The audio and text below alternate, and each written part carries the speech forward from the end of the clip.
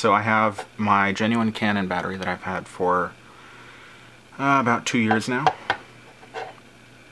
I have these no-name ones that don't even have any sort of logo or brand name on them that I got earlier today. Got 2 of them. And I have a couple of these Wasabi Power batteries that I've had for half a year now. And I thought I'd do a little measurement. So what I'm going to do is I have a cheap charger that I'm going to take apart and use as a battery holder. I'm going to wire in some charge leads to the ones on here, and then with a somewhat advanced battery charger that has a discharge mode, I'm going to measure the actual capacity of the batteries. So all of these batteries were charged earlier today. I used a genuine Canon charger. Waited till they all turned green on the charge indicator light. And well, let's get to it. So the first step is to take apart this charger. There are no visible screw holes, but I can kind of feel a couple cavities behind the sticker. So let's investigate.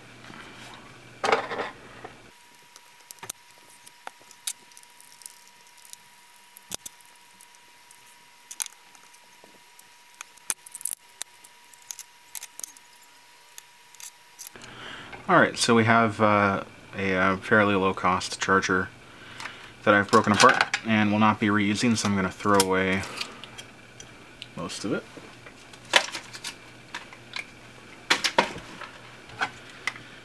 And we have here the positive and negative leads that go to the battery.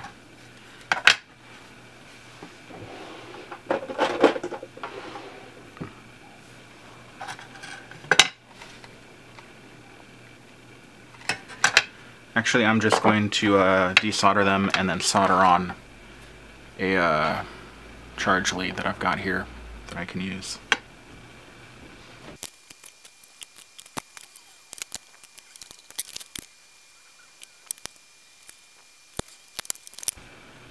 So now we have some convenient charging leads attached to the what is now just a battery holder. And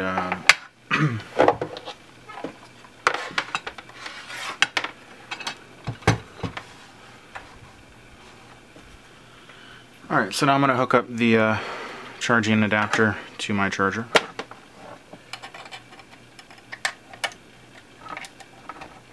And so this charger will do a rather wide variety. You can do lithium batteries, nickel metal hydride, nickel cadmium, lead, and it will charge, discharge, or even cycle them. So I'm going to go to discharge mode because all of the batteries have been fully charged.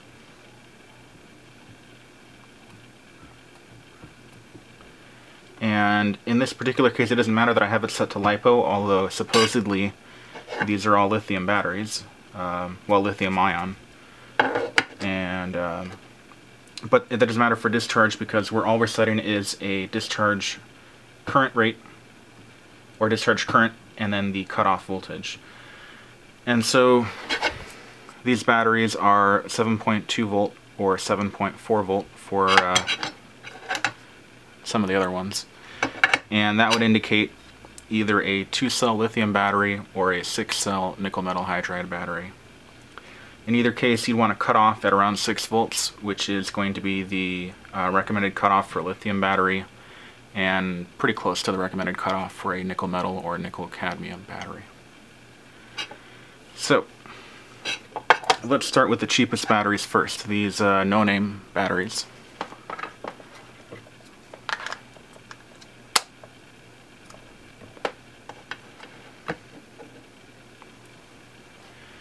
So I'm going to set it to 1/2 amp because that'll be a little bit more gentle, and that would be kind of a good mix of video mode and photography mode.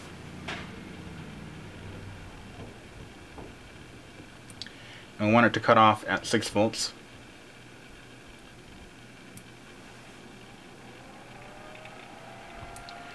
And so we can see here that It started out at around 8.2, 8.3 volts, which would indicate a fully charged lithium battery, which is good. We're currently discharging at a rate of half an amp. The time elapsed is 18 seconds, and the capacity drawn out of the battery is currently 3 milliamp hours. So let's see how far this will go.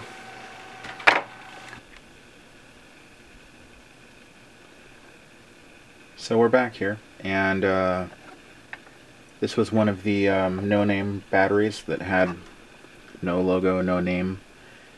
As you can see, it claims to be a 1500 milliamp hour battery, and it doesn't look to be anything like that. I'm getting just under 500 milliamp hours out of it. So that's rather disappointing, and a very blatant lie on the label. But for the price, I'm not all that surprised. Anyway, let's test out another battery. So I'm going to remove the no name. And let's try one of the Wasabi power batteries. These claim to be a 2000 milliamp hour battery. So I've got that in there.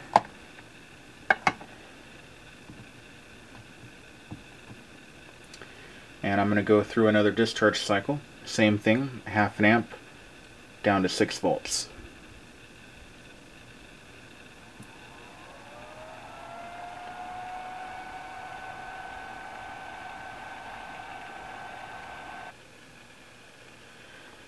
Alright, so the Wasabi power battery has finished discharging, and it's a little better than the no name.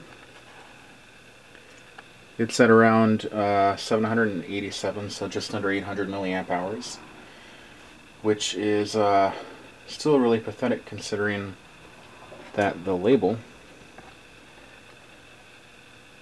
which isn't in focus,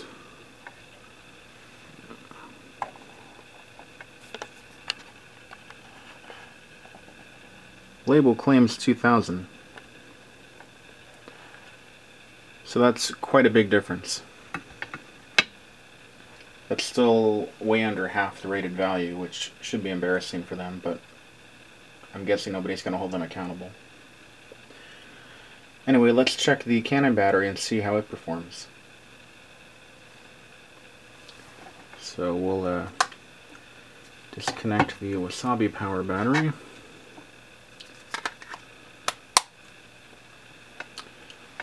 Alright, so now I've got the Canon one installed.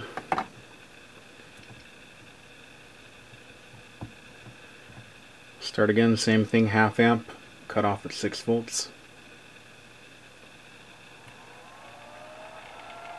Alright, we'll be back when this is done. A couple hours have passed, and I forgot that my charger slash discharger has a timer cutoff for the discharge mode. So as you can see, it's been 120 minutes, 2 hours. It's pulled out just under 1000 milliamp hours, and we're down to 6.2 volts. So it's pretty close to drained, but I'm going to restart it again, and we'll need to add this 999 to the number we get at the end.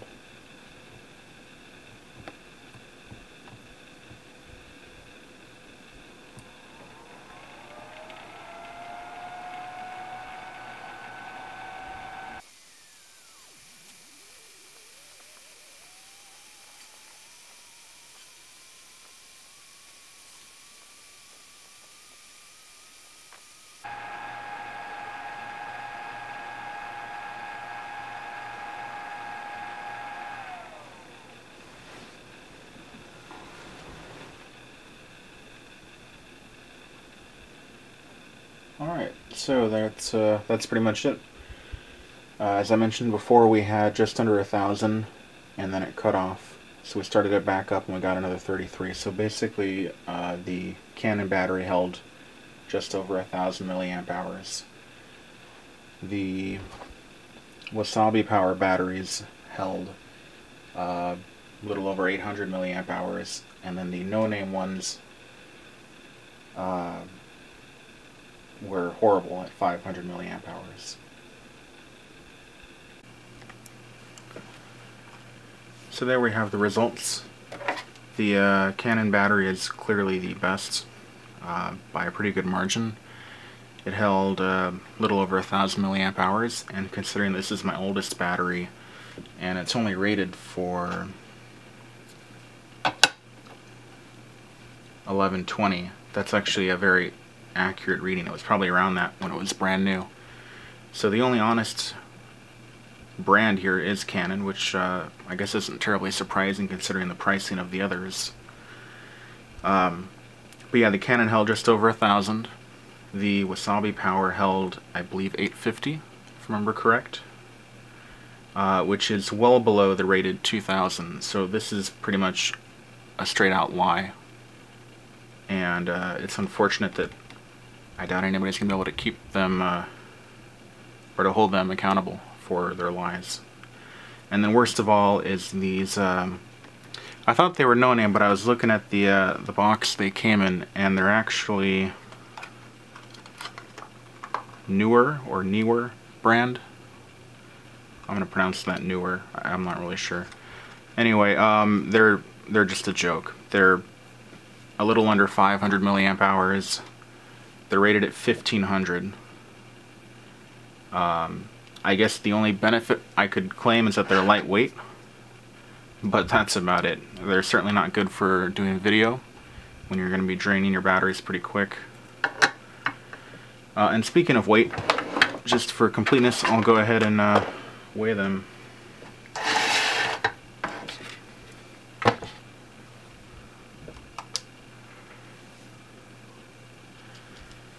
Alright, so the Canon battery feels the heaviest, and it's 50 grams. The Wasabi Power feels identical, just over 46 grams, and these Neewer brand batteries are 38.4 grams. And this isn't terribly surprising because they all claim to be lithium batteries, and generally speaking, to get a higher capacity for a given battery chemistry, you need more weight. There are small, I guess you might call them evolutionary changes in a chemistry that will give you a little bit better capacity for a given weight, but it won't be that drastic over the years. So yeah, if you're looking for batteries and you're not sure what to get, just a simple comparison of weight could give you a quick ballpark estimate, assuming they aren't, you know, trying to cheat you and, I don't know, putting lead weight in there or something. Anyway, so there's a little quantitative review of a Canon, a Wasabi Power, and a Neewer brand battery. Hope this was helpful for some of you. If you have any questions or comments, leave them down below.